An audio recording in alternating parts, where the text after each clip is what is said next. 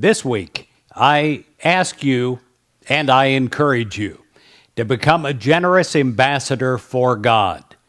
And that is our affirmation this week. I am a generous ambassador for God. Say that with me. I am a generous ambassador for God. Christianity has always been defined by charity. Charity to those less fortunate than ourselves. And you are an ambassador for God. You do not hold back. You give, and you give of yourself, the most valuable gift of all. In Ecclesiastes 11, verse 1, it says, "Be generous. Invest in acts of charity. Charity yields high returns." My friend, this is soul investment. When you invest yourself in charity, when you invest in this way, it is like the law of tithing. You will reap a 100-fold return, and it will be in like kind and better than you can ever imagine of the gifts that you gave.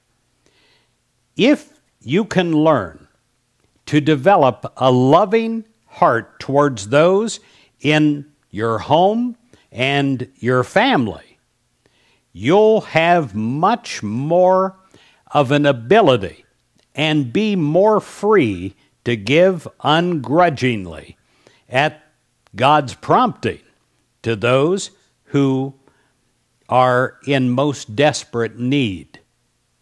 I'm asking you this week to take your calendar and make a new column on it and put in that column at the heading, generosity. And then daily record ways that you went above and beyond being generous with others. God's Word promises a reward for generosity, and God does give a reward for generosity. God needs you to be the middleman for generosity. And if you are agreeing to do this by saying, "I am a generous ambassador for God," and living this way, well, you'll take your faith to a whole new level. You cannot just attend church. You cannot just read the Bible. You have to put your faith into practice, in you, in your life, in your actions and reactions. If you want to experience the fullness of God's blessing, you must be generous. You must be generous with your time, not being too busy to listen or to help another. You have to be generous with your talents. This is a big one. So often, we get so busy that we don't want to help a subordinate. We don't want to help a coworker. Not this week. You are a generous ambassador for God. You find a young person to mentor, to share your knowledge with, to make them better. And everywhere you go, you will be generous with your encouragement. You will encourage others. And you'll also be generous with your possessions and your financial gifts.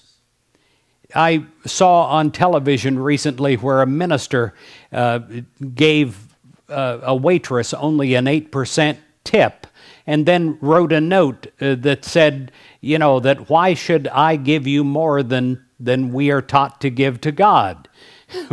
Well, this is not the way to live.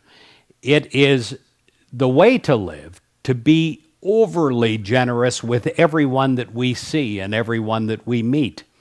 It is not to hold back on giving to God or giving to anyone, because you are living your life as a cathedral of your faith.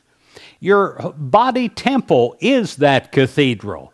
When people see you, they judge whether your religion, your faith, is working. And you're going to work your faith by working your generosity. And you are going to bless others in ways that are profound beyond what you can even imagine. And you know what? God will bless you too. You cannot give this away. It comes back to you multiplied 100-fold and more. But if you allow yourself to go the way of so many that become tight-fisted and miserly with our possessions and our time and our abilities and even our love, when we become miserly, we deprive ourselves first of the spiritual abundance that could otherwise be ours. We all seek God's promised abundance, and we seek God's peace. We seek God's happiness. The way it is found is not by hoarding it, but by giving it away first. Like the old farmer's well that you would crank on, you must add water first to that pump, or it can never pump water. And it is that way spiritually in your soul and in your life. You must be generous first. Share the blessings that you have gotten with others. And you'll find that when you do, the many blessings that you have will be multiplied, not depleted. And so will your joy. I wish you a week of being a generous ambassador for God.